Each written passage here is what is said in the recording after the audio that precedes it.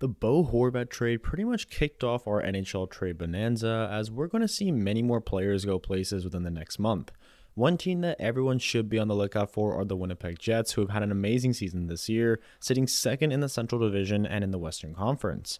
They are doing much better than they have been the last 2 seasons or so, with forward Kyle Connor leading the team with 59 points, Josh Morrissey in third place amongst defensemen in points with 53, and Connor Hellebuyck having a potential Vezina winning season. He's been remarkable once again and is going to be a potential candidate for the trophy for the 3rd time in his career. He's already won the award once, so let's see if he can do it twice.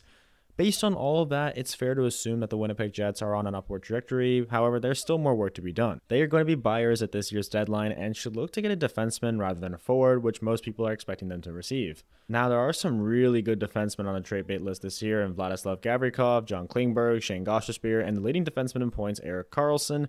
However, why not look at arguably the biggest trade bait defenseman this year and Jakob Chychrun? Now, let's briefly go over Jakob Chychrun. He was drafted in 2016 by the Coyotes in the first round and has become one of the best offensive defensemen in the league. His name was very much involved in trade talks last year after his stellar 2020-21 campaign, and he continues to be thrown in rumors then and now.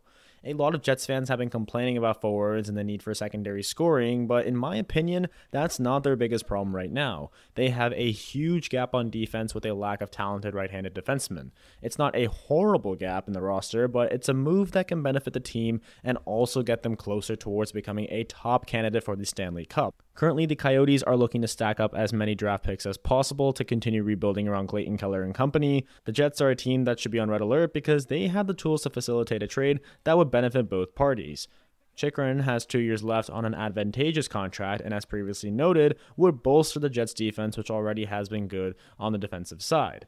Now, before I get attacked by a bunch of Jets fans, please understand that the Jets may very well get another forward in some other trade, or maybe in this trade, though I really doubt it. This video is just solely based on Jakob Chychrun and what he brings to the Winnipeg Jets. Again, the Jets' defense is average at best if Josh Morrissey doesn't exist.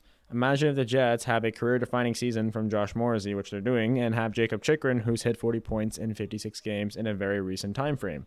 They could literally have the missing right-sided defenseman on the power play, or maybe have 2 power play quarterbacks if they decide to maybe put Neil Pionk on that top unit and keep Chychrun as the QB for the second line. Not to mention how the Coyotes have also allowed the 9th most goals in the NHL this season, and Chychrun has a plus-minus rating of +6. That's the second best on the team. The guy with the highest plus-minus is Nick Bjugstad, who has a +7 plus-minus. I don't really think much more needs to be said. The Coyotes' defense is really, really bad, and Jakob Chychrun should not have to waste his prime years and even his potential on a defense that's just not up to his standards right now.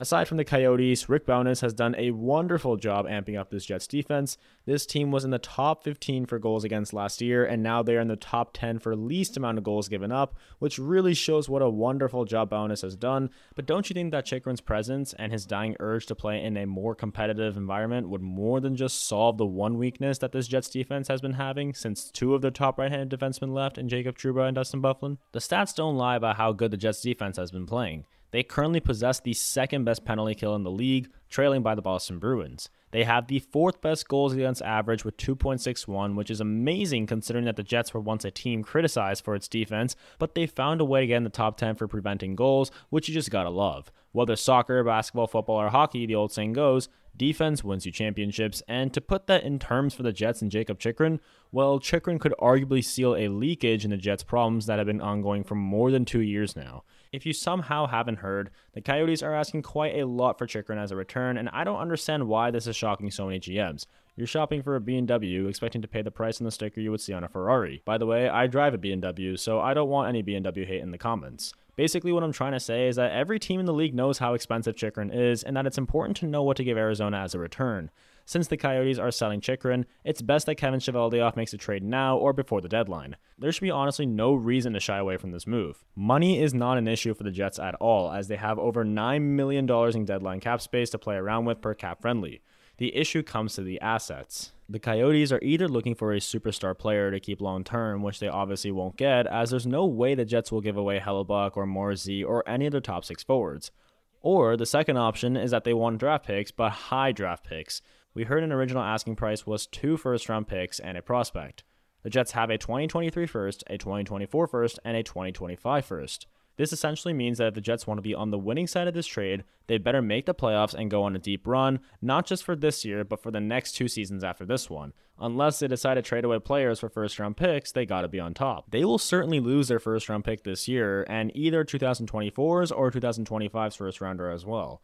But as I've said in pretty much any of my recent trade rumor videos, this is not an issue. And why that's the case is because this is the deepest draft anyone has ever seen since 2015. We will see talent until the second and third rounds, which means that the Jets will still have a good chance to draft good players just by owning a really late first-round pick. The Coyotes want as many first-round picks as possible. They want Chychrun out, they want Gostisbehere out, they want Bukestad out, they want Nick Schmaltz out. They want to pretty much build around Clayton Keller and Logan Cooley by getting young talent in this year's draft. They currently own 1 first-round pick, but have so many second and third-round picks in the following drafts from so many different teams like Toronto and the Rangers. They actually have 8 second-round picks in the next 3 drafts, not to mention 4 third-round picks in 2024 alone. Maybe they try to deal future draft picks for this year's draft picks, which could work. Either way, the Jets don't have a very valuable first-round pick for 2023, but they could give the Coyotes several first-rounders for the future years to come. Then the Coyotes could potentially swap those future picks for picks in this year's draft. Rarely does that ever happen, though. With young forward prospects in Dylan Sandberg, Chaz Lucius, and Brad Lambert, along with defensive prospects in Ville Heinola and Rucker McGroarty, the Jets could also give the Coyotes one of these guys instead of giving up a first-round pick. Be aware, though, that they will have to give up a first-rounder in any given scenario unless, say, Josh Morrissey or Connor Hellebuyck appear in this conversation. Maybe Cheveldayoff can put together several combinations with picks and players that can get the interest of the Coyotes. The only remaining question is who do the Coyotes choose, and are the Jets willing to pay that price? To be fair, the asking price is right. I assume the Jets do not just use Jakob Chychrun as some rental. He's on a very team-friendly $4.6 million deal and has 2 years left on that deal and won't become an unrestricted free agent until the 2025 summer. It's once again a deal worth noting. Also, considering the fact that Winnipeg has been heavily criticized for their lack of depth scoring as they've been plagued with injuries throughout December, they should really consider adding an offensive-minded defenseman. They have 7 regular season starters out and managed to go 9-7 through December. But just imagine how perfect of a match this can be for both teams. In the end, a trade in any sport is supposed to benefit both sides, right? The Jets are a powerhouse team this year. They have arguably the best center depth in the NHL with Mark Scheifele, Pierre-Luc Dubois, and Adam Lowry. They have good veteran presence in Stanley Cup winner and former captain Blake Wheeler. They have elite wingers in Kyle Connor and Nikolai Ehlers. You have amazing prospects in Cole Perfetti, a guy with an unbelievably high hockey IQ. Then you consider how they have great defense led by Josh Morrissey and a Vezina candidate in Connor Hellebuyck. This team is certainly going to be a cup favorite this year. They are finally a Stanley Cup caliber team that can certainly go on a deep run, perhaps better than what they did back in 2018 when they lost in the Western Conference Final to Vegas. This team is ready and will become even scarier with Chychrun. However, there are some big downsides to this as well. Jakob Chychrun has declined a lot since his 2020-21 campaign. He went from 41 points in 56 games to just 21 points in 47 games. Now, I know he was hurt for a massive period of time, but he only scored 7 goals. A year before that, he scored 18.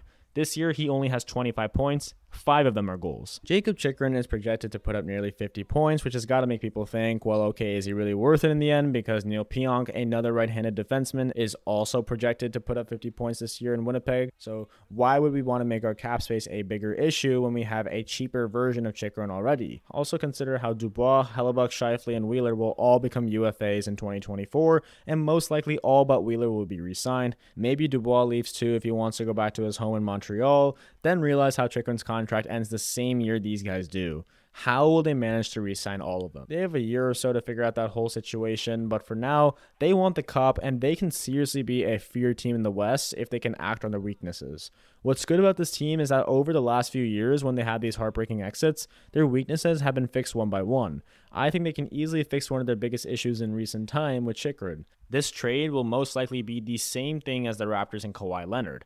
Back in 2018, the Raptors acquired Leonard as a rental, and he would lead the Raptors to their first NBA championship in history in 2019 and dip the following season. So let me know your thoughts in the comments about this Chychrun trade to Winnipeg. Does it happen? Does it not? If so, who really gets the bigger benefit? Let me know in the comments. Otherwise, thank you guys for tuning in and have a wonderful day.